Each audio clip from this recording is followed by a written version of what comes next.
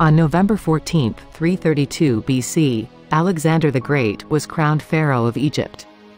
In 1680, German astronomer Gottfried Kirch discovered the Great Comet of 1680, the first comet to be observed through a telescope.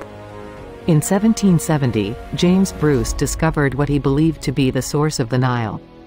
In 1851, Moby-Dick, a novel by Herman Melville, was published in the USA.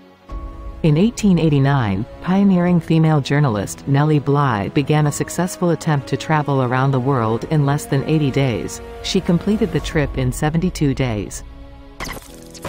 For more history flashbacks, don't forget to follow us and subscribe.